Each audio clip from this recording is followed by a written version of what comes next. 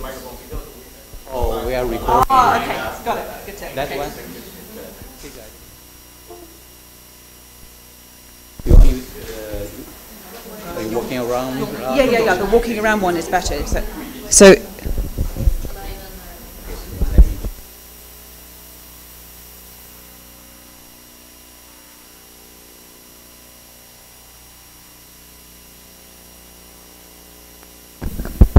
that one works.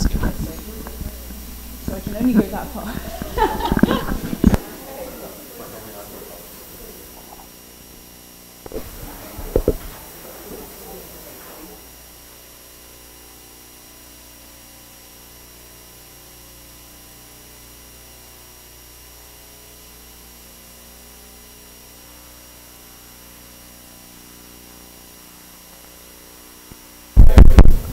Good afternoon. Today we have the pleasure to invite Dr. Maxton-Lee. Her first name is Bernice.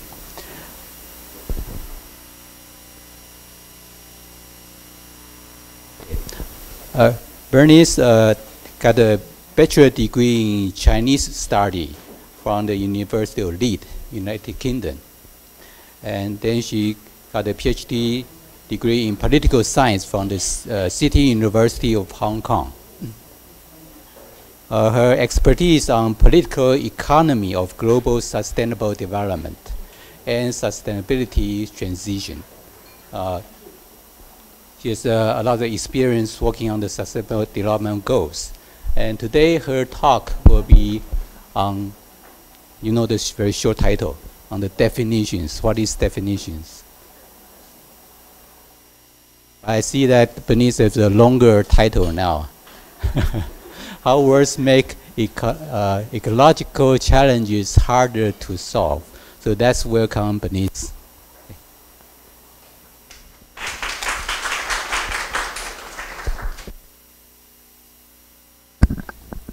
Can everybody hear me?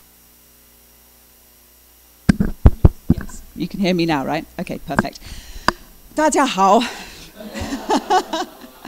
That's about the limit of my Chinese, so bear with me. I'm very happy to be here, and thank you for giving me such a nice welcome. Okay, so I'm going to talk today about how words make ecological challenges harder to solve. I'm going to talk about what I mean about that in a second, but first of all, I want to ask you a quick question. What do you think of when you see these pictures here? What's the word that comes into your mind? Just call it out. Breakfast, fantastic. Okay, so how about this one? Okay. Okay, so it's also breakfast. All right, so this is a typical breakfast in Paris, and this is a typical breakfast that we would go out for in Taipei. So if anybody remembers Mr. Lin in Zhongshan Guoxiao, this is a homage to Mr. Lin. So this is a typical breakfast in Taipei, so a sandwich, maybe a delicious cup of coffee, or maybe a bowl of hot or cold soy milk with some dough sticks. And then this is more like what a Parisian would think of when he wakes up in the morning and he wants to go for breakfast. He thinks of maybe a smaller cup of coffee, some bread maybe, a croissant, a pain au chocolat. Same kind of concept, a little bit different. Same word though. Okay, now this one. Yeah, exactly. So if you talk to a Scotsman or somebody in England about what they feel like for breakfast in the morning, they're going to think about something that looks much more like this. So even though this massive plate of, what is it, eggs and bacon and sausages and black pudding, and I feel exhausted just thinking about it. There's so much food there. This looks very, very different from what we would think of here when we first wake up in the morning, and what a Parisian would think of when she wakes up in the morning. But these are three words, three different concepts, all described as breakfast, okay? So, hang on.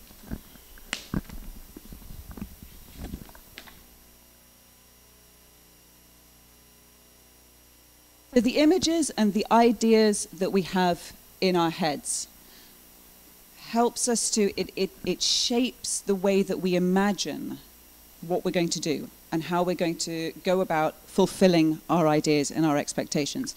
So understandings of the concept are actually different, even though the words are the same. Okay, let's try another one. What do you think of when you see this? Just call it out.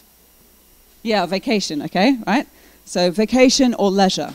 So this is a typical thing for some people. That's a typical vision of what a holiday looks like. Lying in a hammock under a palm tree, lying on a beach, maybe catching some sun, maybe having a cocktail in the evening, a lot of sleeping. But for other people, this is the last thing they think about when they think about a leisure or a vacation. Those people might think more along these lines.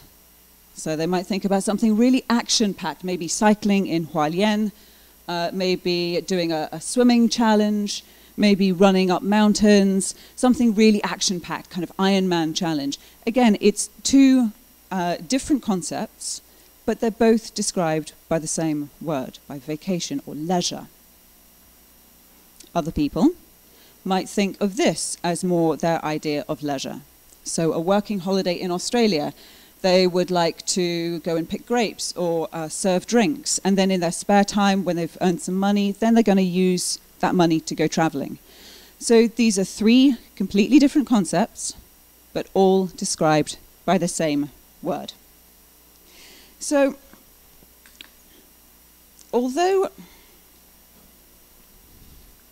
the ideas that you have in your head and the images that you have in your head when I say the word breakfast, when I say the word leisure, they shape how you go about trying to bring that idea about, trying to make that idea happen. And they depend on your own personal perspective. So they depend on your experience, your personal preferences. They're very individual, right? So understandings of the same word depend on interpretation. How do you define breakfast?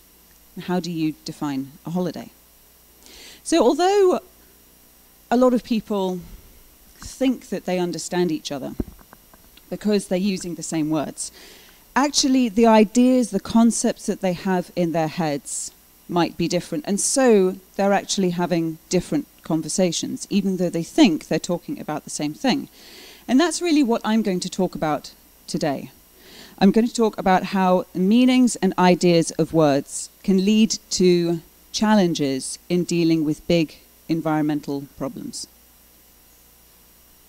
Now, the difficulty of meanings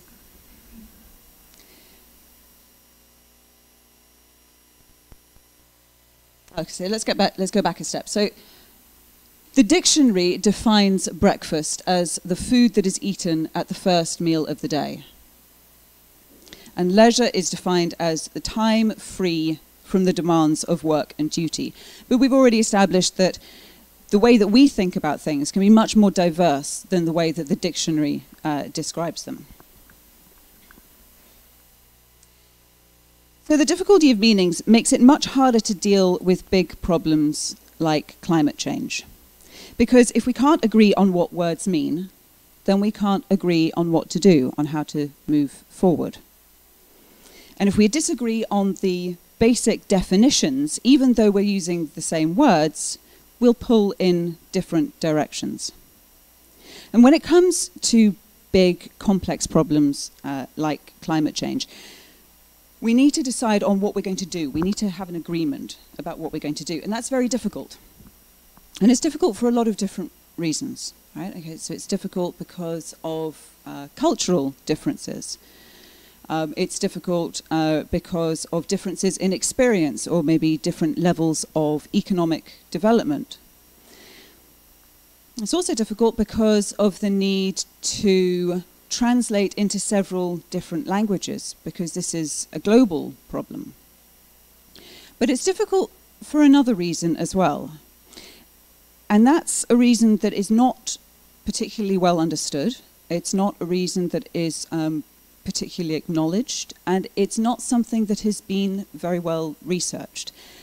And that is that even within the same language, people understand what words mean in very different ways. Now, why does that matter? Well, it matters because if I'm having a conversation with you about sustainability, and you're talking to me, and my understanding of the word sustainable is different from your understanding, then we're actually having two different conversations, even though we're using the same word. And if then we involve everybody in this room, and everybody has a different idea of what sustainable means, then that's a lot of different conversations. Okay? So that's what today's topic is all about. So I'm going to talk specifically about two words here, about forest and about sustainability. I'm going to talk about what are forests and what is sustainability. And I could have chosen other words as well. I mean, I could have chosen other words that will also describe this problem. Economic growth, or economic progress, or the purpose of economy. Freedom, which is a word that probably everybody in this room has a fairly solid idea of, and you probably think that other people feel the same way, more or less feel the same way about that term. But if we're having a conversation about freedom and our ideas about what that actually means are different, then it's going to be very difficult for us to agree and to find a positive outcome. So I'm going to talk to you about these two words, forest and sustainability, and then I'm going to pull it together and talk about why that matters for climate change and why that's important. And then I will wrap up with a few concluding ideas. Now, a couple of quick words on theoretical framework. Who's groaning inside? Most people, when I say theoretical framework, they go, oh no. Okay, I'm not going to go into this in great detail because we don't have enough time to really go deeply into it, but it's important in my research. And this is a theoretical framework that really kind of underpins what I do. And I draw a lot of my ideas from this guy here, Antonio Gramsci. He's a political philosopher, political and social philosopher at the beginning of the 20th century. Has anybody heard of Gramsci? Okay, and he really talked about why societies don't change even when they need to.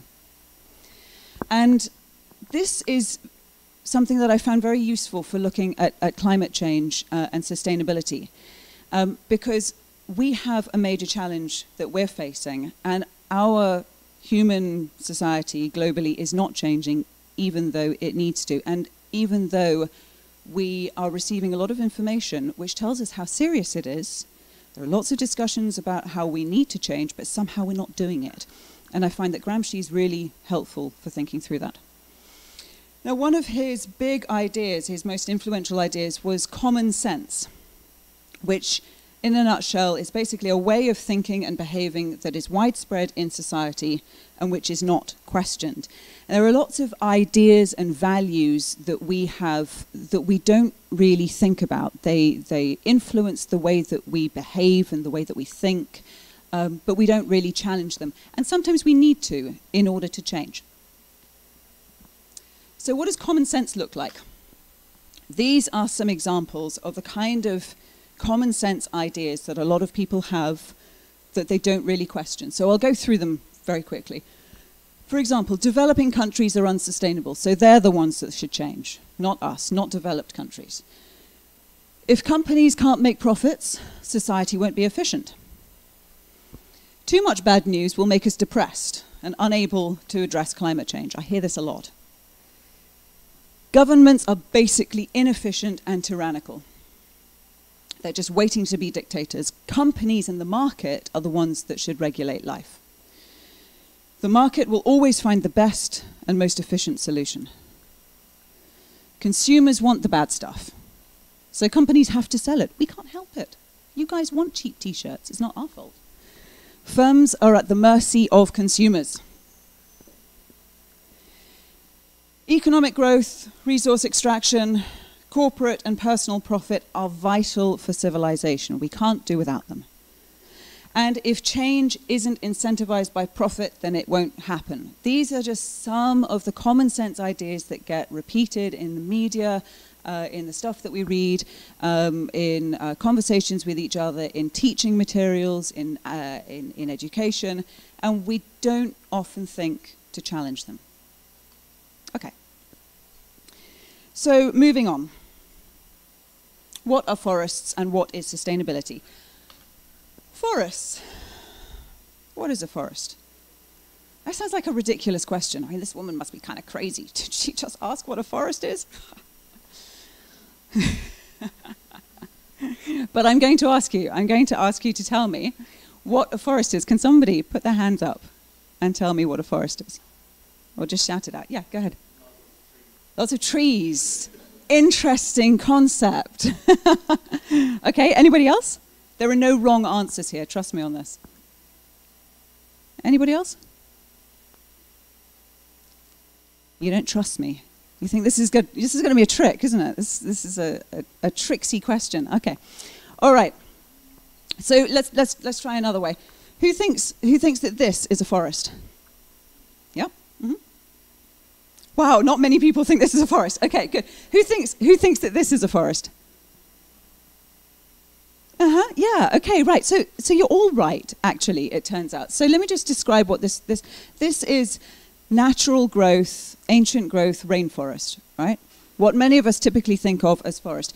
This one is an industrial plantation, right? This is palm oil trees. We're going to come back to this picture in a second. So I said there were no wrong answers. I meant it. Or did I? I also didn't mean it. Okay, so... So it turns out, let's start with this picture up here. So this is that industrial growth forest that we just talked about. So the former Indonesian Ministry of Forestry says that this is a forest. Now, this is a bigger picture of the same thing. These are cash crop trees that have been planted on what used to be natural growth forest. These trees were cut down and they were burned, and the land was cleared so that these industrial trees could be grown. The ex-Indonesian Ministry of Forestry says that this is a forest. The IPCC, the UN's International Panel on Climate Change, say that industrial plantations do not count as forests. So we have already two completely opposing concepts of what a forest is. Interesting, okay. What about this one? Does anybody think, be brave, does anybody think this is a forest? Don't be stupid, that's a building. But actually, it turns out. So I went to this building a couple of years ago. This is in Jakarta. This is where the Indonesian Ministry of Environment and Forestry have their offices. And it turned out that officially I was on forest land. Yeah. So officially, it's very hard to believe, officially, according to the Indonesian Ministry of Environment and Forestry, this building is classed as forest, right along with that, right over there. According to their official classification, there is no difference. Okay, interesting. So, classification number 3. So, nobody's going to dare put their hands up here if I say, is this a forest? Who thinks this looks like a forest? I do. I think it looks like, yeah, you think it does. Yeah, good. Well done for being brave. Okay, well, so my colleague at ETH found, when he was looking at exactly this piece of land here, that the coffee farmers in Western Ghat in India, who were looking at the same piece of land, said, that is not a forest. I said, yeah, it really is a forest. But the reason that they said no, they insisted it's not a forest, is because if you call it a forest, that means the government, the state, can take it from you. That means that the farmers who are working there, who are living there, who built their lives there, they have all their rights taken away to live there and work there, and it belongs to the state. So he found that just by using that word, he had a big fight on his hands. So he upset a lot of people. There was confusion and anger and conflict just from using that word. So they said, this is not a forest, this is our land, because that's what they call it. Okay. So, forest is not so easy to define after all. So how words are defined depends on the stakeholders. It depends on who is doing the talking. So a farmer, a small-scale farmer in the forest, sorry, not forest, a small-scale farmer who is working is going to have a different concept of what a forest is and what land change looks like and what he's going to do with the landscape than a construction worker or a construction boss. Now, a construction boss might look at a forest and he would see the potential for development. He would say he sees that he needs to go and buy permits to clear the land and build a shopping mall or a housing complex or an office block. So they both have different concepts about what the use is of a forest and how to define it. A conservationist from Norway or Switzerland might see the forest as living space for orangutans, or they might see it as a carbon sink, so a vital part of the fight against climate change. A national politician might see more potential in that as a place for industrial development or a place for improving economic growth for the benefit of the whole country. Or he might see the potential of the forest as something to help the country to establish national borders, to show neighboring countries this is our land by using the land for something productive. So all these different stakeholders have different ways of defining and using forest. Now, we can't say that they're wrong, because they're all entitled to their opinion and they're all logical. These are all logical ideas. But it does influence the way that forest and deforestation are defined. And that then has an impact on the measures that are taken to protect forest or to conserve it. And this causes confusion then about targets and makes it very difficult to say how much deforestation has been happening already, where it's been taking place, and what to do about it. So it makes it hard to stop deforestation.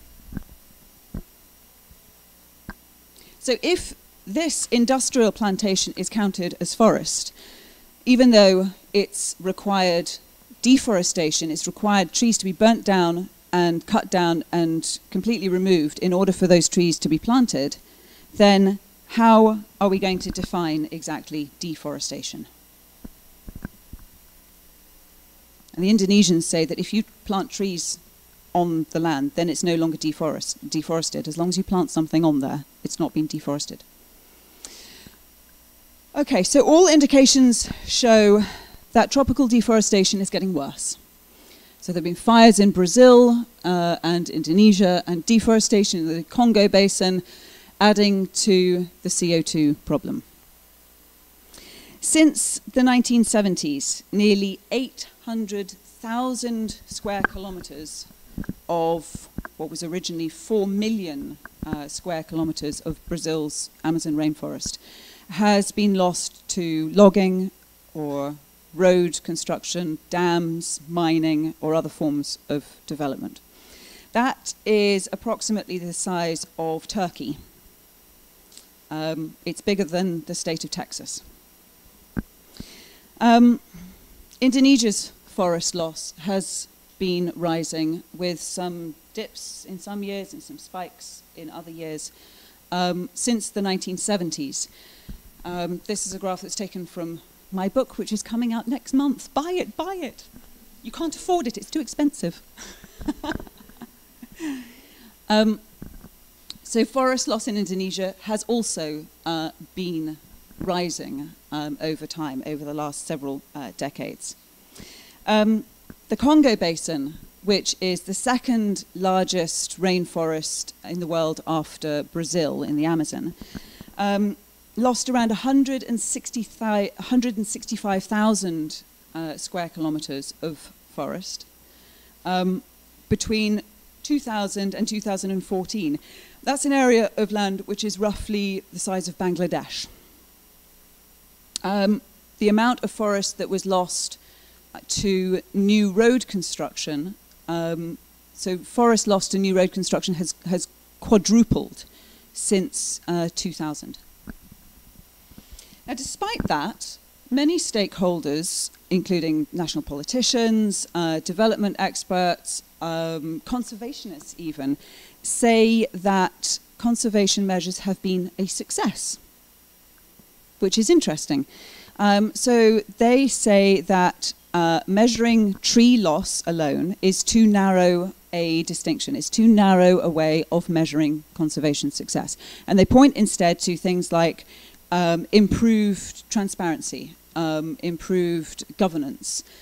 They point to better inclusion of stakeholders in discussions and negotiations. And so they say that actually conservation has been successful. So if we can't agree on what deforestation means, then again, how can we stop it? Okay, so much for forests. Let's talk about an easy one, right? Let's talk about sustainability. So what does sustainability mean? Well, the dictionary says that which is capable of being sustained. Okay? So no mention of nature so far. Good, all right. And then it goes on to say, in ecology, the extent to which the Earth's resources may be exploited without seriously damaging effects. Okay, that's maybe a little bit more helpful. But much better known than the dictionary definition of sustainability is this one from the Brundtland report, which you will all remember is, the full name was the 1987 Report of the World Commission on Environment and Development, Our Common Future. Very catchy name, easy to remember. And the report said that sustainability or sustainable development was development that meets the needs of the present without compromising the ability of future generations to meet their own needs. All right, fine. So much for the official definitions. Can anybody tell me what they think sustainability is? Just examples of sustainability, sustainable behavior. Anybody?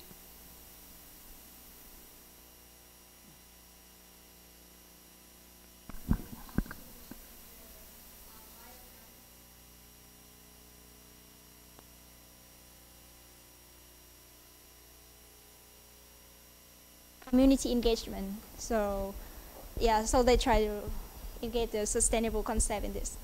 Great answer. Perfect. Okay, so ecotourism. Very good example. Any other examples? Yeah. Good. Okay, so sustainable fishing, right? Like sort of MSC. There are some labels which try to tell us that we're fishing sustainably, that the fish that we're buying has been caught sustainably. Great example. Okay. Any others? Yep. Great. Yep. So closed loop development. Yep. Exactly. Very good. Or circular economy as well. That's another one that's used. Any other ideas? Okay. Great concepts, very good. Okay, so here are some other examples of what people typically think of when they think of sustainable behavior. So we've got recycling, using windmills or solar energy instead of burning fossil fuels for energy, electric vehicles instead of using the fossil fuel-driven cars. Okay, so let me just talk you through this. So over here we have recycling bins in Vienna. And people in Vienna will take their bottles, their glass bottles, their plastic bottles, their glass jars, their metal, their paper, down to these bins. They're all over the place. They're in every community. And they put them in these bins knowing that they're going to be recycled because they think that that's sustainable. And I know that we also have a very good recycling system here in Taipei. And Then we have electric vehicles. Okay, so when I first came to Taipei, which was less than 2 years ago, I almost never saw any Teslas in the street. And at first, when I talked to people, they didn't really know what a Tesla was. Now that's changed, right? Okay, in a very short space of time. A lot of Teslas in the street now, along with other electric vehicles, hybrids. So people drive electric cars, if they're Teslas, because they're cool, but also because they want to be sustainable, right? And people are encouraged to put solar panels on their houses. In some countries, they get grants to do that. Vienna in Austria, they're putting a lot of investment, and I know this is true also in Taiwan, into building wind farms and renewable energy plants to replace fossil fuel power stations. Unfortunately, none of these is as sustainable as we would like. Bless you. So recycling plastic bottles doesn't stop hundreds of millions of plastic bottles from being produced every day, and millions of tons ending up in landfill, in the oceans, where it then breaks down into microplastics, which then ends up in birds, in fish, in animals, in the water system. And electric vehicles also require massive amounts of scarce resources to be extracted and processed and manufactured and transported until way before they can get to the point of us driving them and producing no emissions at the tailpipe. And if the country that you're driving the car in still generates electricity from burning fossil fuels, then when you charge the car, you're still producing emissions. In Hong Kong, the popularity of the Tesla has caused an increase in the carbon footprint because most of their energy is still generated from burning coal.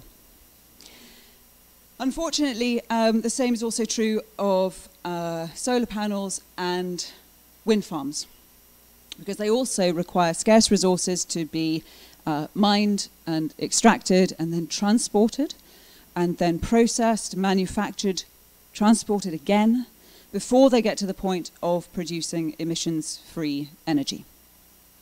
And then at the end of life, there's a problem when you scrap all these things, then there's how to handle the waste. And batteries from electric vehicles cause a particular problem. All right, so then what is sustainable?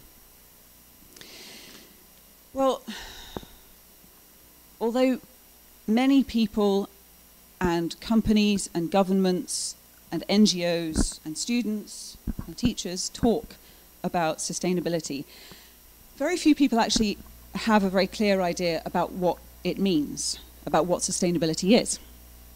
And there's no common concept, there's no common agreement on what ecological sustainability really is. And there's been actually very little research that's been done to try and define what a sustainable human society would look like, what a sustainable economy would look like. And so that makes it very difficult then for us to achieve it. In spite of all these conversations, these discussions that we have about being sustainable, it's very difficult for us to be sustainable if we don't know where we're going. So when we do start to think in terms of what would be ecologically sustainable, we start to get into very strange territory, because it's so far from where we are now as to be almost unimaginable. It would require a huge change in the way we organize our economies and conduct our political and social and economic lives. It would also require a very big change in the way we view progress and the way we view success. So ideas about sustainability, ecological sustainability, are still very underdeveloped, but that we can identify some characteristics about what it should look like. So I'm going to read through this list, and then I'm going to talk you through in detail about what this means, okay? So a sustainable economic system should be long-term, able to endure for many centuries, should exist within the bounds of nature, should have a maximum human ecological footprint. The rights of future generations and other species should be protected. Progress should be measured differently from today. There should be planned leisure time to offset efficiency increases. And there should be limits to personal and corporate freedom. Now, many of these are very difficult concepts, and they become very political as you start to get deeper into them. But I'm going to talk you through those ideas. So, to be sustainable, a system must be capable of lasting for several generations, maybe thousands of years, because that's what the word sustainable means, right? It needs to exist within the bounds of nature. It needs to respect the bounds of nature. So that means that you can't pollute the atmosphere. You can't poison the water. You can't use more resources than can be regrown, because that would make it more difficult for future generations to exist and to thrive. And so that means it's unsustainable. It means that there has to be a maximum ecological footprint, because the Earth is finite. Right? So there are physical limits to how much we can use up and how much we can pollute. To survive long term and to live within the bounds of nature, the rights of future generations need to be measured equally to the rights of those living today. That's a very weird concept when you start to think about it. That's quite difficult. That means that the rights of people not yet born need to be equal to the rights of people living today. Now that has a profound impact, a profound influence on how we think about how much we can consume and how much we can pollute today. Because nature is interconnected, other species also need to have an equal right to prosper. So if we destroy the bees, all bees, for example, well, then that's going to have a devastating effect on our food production. So we need to be very careful not to upset the balance of nature without fully understanding the consequences.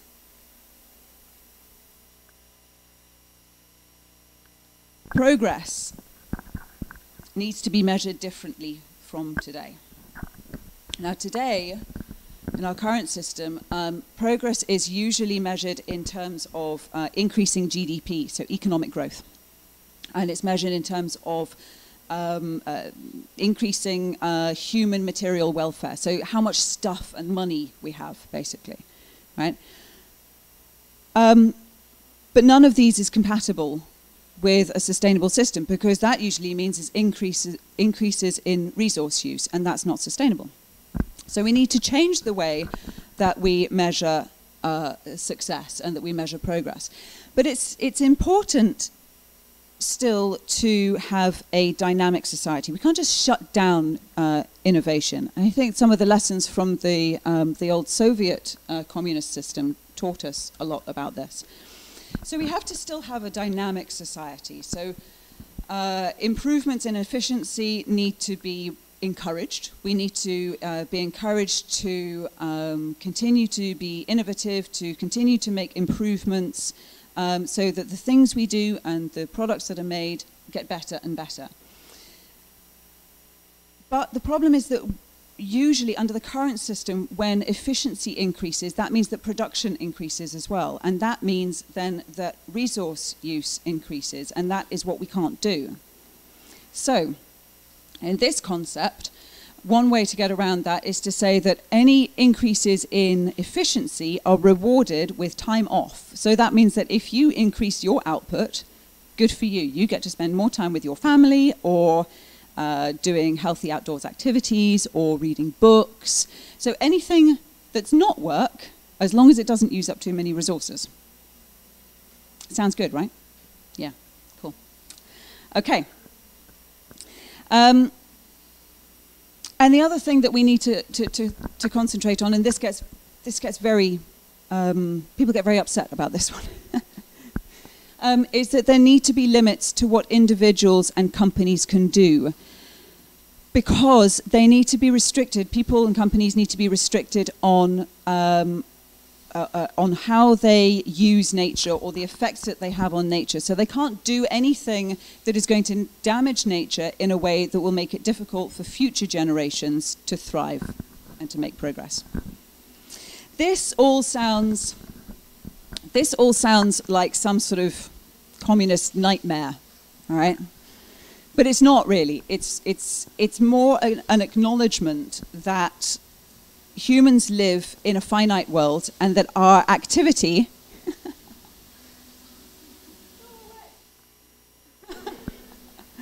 human activity needs to exist, needs to take place within the physical limits of the planet. Now, that's not a difficult concept, actually.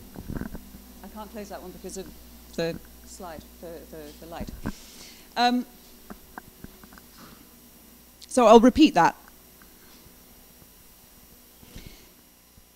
So the concept is that simply we live on a finite planet. There are a lot of us. And so human activity needs to take place in ways that respect the bounds of nature, that respect the physical limits of the planet. That is not rocket science. All right, that's actually quite an easy concept when we think about it for a few seconds, but it's so far away from how we're living at the moment that actually it's very, very difficult to make that happen. Okay. So how does this affect our response to climate change? Well, very simply, if we can't agree on the definitions, then it's going to be very difficult for us to agree on any solutions. So we have to figure out what we're talking about here. Deforestation is a major source of carbon emissions. It also is very important for regulating local climate, for providing habitat for non-human species, as well as a home, livelihood, and a sense of identity for many societies. But how can we stop deforestation when we don't know how to define it? Sustainability is a huge issue for many people, many companies, many governments. But how can we achieve sustainability when some people mean ecological sustainability, planetary sustainability, and other people are talking about corporate or commercial sustainability? We don't even know what sustainability means. So that makes it very, very difficult for us to achieve a positive outcome. Now, ultimately, you could say that those two are actually linked, the corporate sustainability and the ecological sustainability. This is something that's talked about a lot in business. You know, if you don't take care of the planet, then there isn't going to be a planet for you to make profits on. So, you know, it's a lot better for you to make your company and your business fit in with the physical bounds of nature. But actually, what we're currently doing is prioritizing the sustainability of profits. And that cannot be. If we continue along those lines, then it's going to be very difficult for us to be ecologically sustainable. So this is leading to problems in tackling climate change. And we can see this in climate change agreements in the wider world, in the international community. Because without being clear on how to define problems, solutions become very badly focused. So we have climate agreements, but they're very, very weak on targets. So they should, for sure, they agree that there's a big problem that we need to do something about, and we all need to work together to try and do our best. But they don't actually set hard targets for reducing carbon emissions by a certain date. So the meaning of words changes how we understand the problem. And because of that, then they determine not just the solutions, but the way that we imagine the solutions. Right? So just how our concept of breakfast and leisure changes how we pursue the hunger in our bellies to go and get breakfast, or the need for rest and rejuvenation in the way that we go and find leisure, the same is true with this. We define these things according to our own interests and our own experiences and our own preconceptions. And societies get stuck in this common sense way of thinking. And this explains partly why we have failed to address the climate challenge. To put it very simply, you know where I'm going with this one. If I say to you, let's go to Bali, well, my tones are very bad. Maybe I should have said, let's go to Bali. So we could end up going to very different destinations. So you could end up going to Tamsui River. And you could end up going and having a really nice massage in Indonesia. Good for you. And I would end up somewhere lost in France. So if we're going to go on a journey, then let's try and make sure that we're all going in the same direction. Thank you.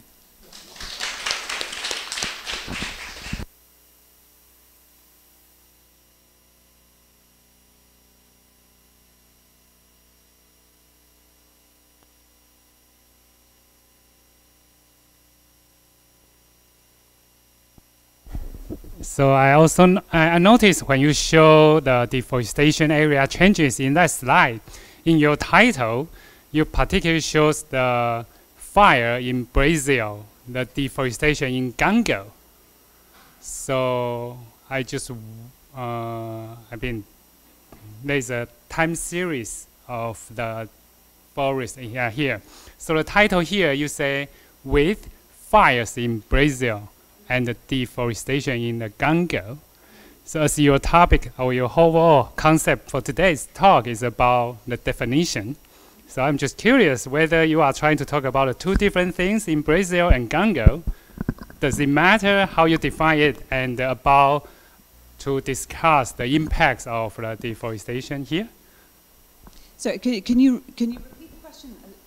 Yeah, because today's talk, you are trying to talk about the definitions. So here, you say with fires in Brazil and the deforestation in the Congo. You use two different terms here. Yeah. Is that purpose or just not purpose?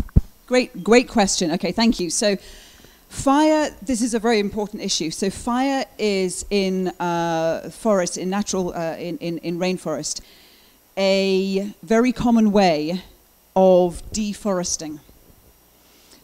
So in all of these countries, when people want to clear the forest very quickly, they cut down the trees, they cut down the old growth, very big trees, which they want to sell for logs. And then whatever's left that they can't sell and get money for, they burn it, because that's a very quick and efficient way of clearing the land. So fire is, if you like, a proxy for deforestation. So that's why I use the term fire and deforestation side by side. So where there are fires in Indonesia, for example, they're often blamed on smallholder farmers, on small farmers. And they get out of control in a dry year, and then 1 million hectares of forest is gone within a few weeks. Now, what often happens is that it can be smallholders that set the fires, but they may be being paid by the big companies who want to plant palm oil. And they don't have a permit to clear that land. Okay, so it's classified as primary forest, as old growth forest, and so they're not allowed to get a permit to clear that land. But if it accidentally catches fire, then it becomes, its classification changes. So then it becomes either secondary forest or destroyed forest, and then they can get the permit to do what they want with the land. So deforestation is often done by fire. Basically, you use two different terms and try to interpret the same thing. It's the same thing. It's the same thing, Okay. which just goes to show the different terms become very confusing. I'm Yes. speaking, I've got a concept in my head of what I'm talking about, but you don't have the same concept because you're thinking, well, fires and deforestation, where's the link here? So this Okay. is a perfect example of why we need to make sure that we're on the same page. I see. Because in the beginning, I thought you want to mention that their deforestation behaviors are different in Amazon and in Congo. But it seems like you are trying to talk about the same thing, right?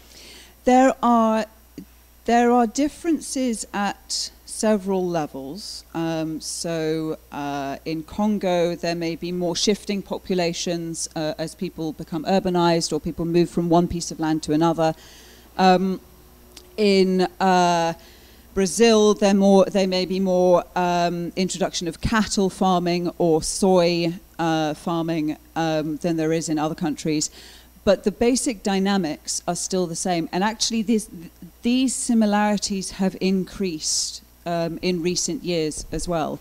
As more and more big companies and big interests get involved in trying to acquire land around the world and trying to grow cash crops. It's very often cash crops rather than food crops, which is interesting. There are a lot of companies, there are a lot of investors who never go anywhere near the rainforest, who are involved in deforestation. So investors in Singapore, hedge fund investors in New York or Frankfurt will invest in commodities like palm oil because they're going to get a good return on that. And so then palm oil infrastructure receives a huge hit of funding. And so they start developing palm oil infrastructure in Indonesia because they've got all this funding from investors in New York and Frankfurt. So deforestation often is happening not because there is some small-scale farmer who wants to increase his plot of land because he's making money for himself, but actually because of investors thousands, tens of thousands of miles away who simply want to make speculative profits. Yeah, according to the definition of sustainability, you talk about like you present different type of forests. For example, the one in Indonesia. So I mean, my question is about like because sustainability, we mind on three main concepts: like social, environmental, and economic. So do you think like any type of forest maybe can be sustainable? For example, the one you show in Indonesia. That's a very good question. So I would argue that there's not much that is sustainable about a huge industrial scale plantation. That doesn't mean that a smaller farmer should not invest in palm oil or in soy or in cattle farming. The biggest problem, as far as I've seen, is where very large companies start to do monoculture on a huge scale. That is not sustainable. But then again, it comes to what do we mean by sustainable? I had a meeting with the boss of a palm oil group in Indonesia. And he told me that his palm oil plantations were of course sustainable. And that, in fact, not just sustainable, they were good for nature. He even argued that they were better for nature than the natural growth forest. He told me that palm oil fruit was good for orangutans because it's good for their fur, because it gives them essential oils that they might not otherwise get. Now, that to me was clearly not compatible with my understanding of ecological sustainability. But I think in his head it was compatible with his notion of the corporate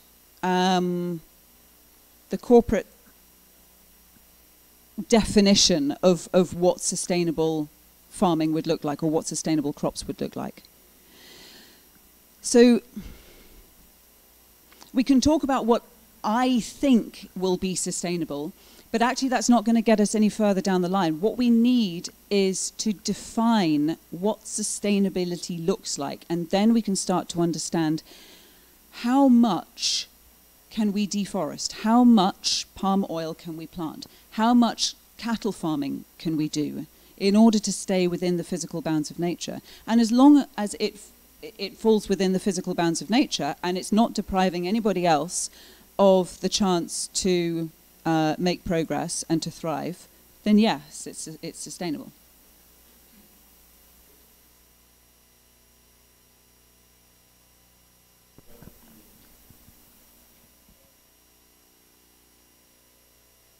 It's for the people back home.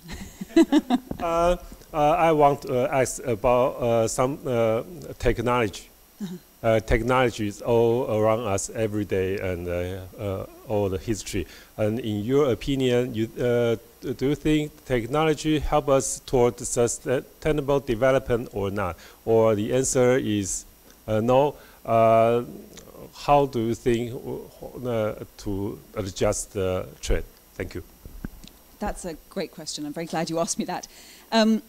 Technology, of course, can be part of the solution, for sure. There are some amazing technological innovations. We in Taipei have, or in Asia actually, have seen the benefits of technology in the last few weeks, when many of us have not been able to fly. We've not been able to go to meetings in different countries. I was supposed to be going to Vienna next week to teach a course. Because of the virus, I'm now not able to go. But thanks to technology, I can still hold my course. I can do it online. So if we think about that then in terms of, whoa, okay, so what are we going to do to address the challenge of climate change? That's a great way to stop people from flying. We can reduce people's air miles enormously by using a different form of technology. So we have online meetings instead of face-to-face ones. It's just one very small example. Technology can be part of the answer. I would argue that our problem is not one of technology. I would argue that it's not even, can I say this? It's not even one of science. The problem is a scientific problem, of course. It's about physics, it's about chemistry. It's about geology. But the reason that climate change is happening is not because of spontaneous scientific processes in the natural world. The reason that it's happening is because of social and political decisions. We have as a human society caused this problem. And we are choosing as a human society not to fix it. And so I think that technology can be used in innovative ways, but first of all, we have to decide as a human society to fix this problem. And the answer cannot be driven from a desire to sell more products that are more sustainable. That's where I see a real problem. That I have a friend who works for an oil company. He's been my friend for a long time. He has gone to a lot of the same meetings that I have. He's seen a lot of the same information that I have. And he is now using his experience to drive the sales of the production and the innovation, technological innovation of electric vehicles in that company. Now that's great. But his focus is on the sustainability of the company and the industry. His focus is on how can we survive as a company and how can we sell things that people are going to want to buy. Now that's a technological solution, but it's actually only a part of a technological solution because of what I described earlier on, because it's still using scarce resources. and it's still creating waste. So yes, the short answer is yes, but. We can, of course, use technology in innovative ways, and maybe there are things that we need to invent that will help us to do that better, but the main thing that we need is not new technological innovations. The main thing we need is a social and a political response and a decision that we need to do something about this.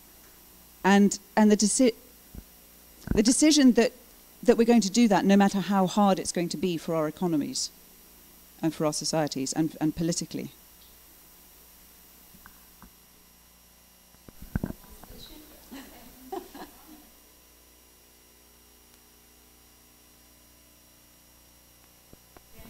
Oh, great. Thank you. Yeah, because even though the definitions are diverse and heterogeneous, but since you use, him here, so I'm wondering, you still think that, there are hegemonic discourses, and what are the historical power block that shape the, even though it looks like diversified, but underlying there are similar things. For example, Paris, even though it's in different country, in different meaning, but why use that term here in Taiwan? So it might be something that you want to deliver based on Gramsci's idea, but you did not talk about that today. But I think your paper, I'm sorry, I do not get a chance to read your work.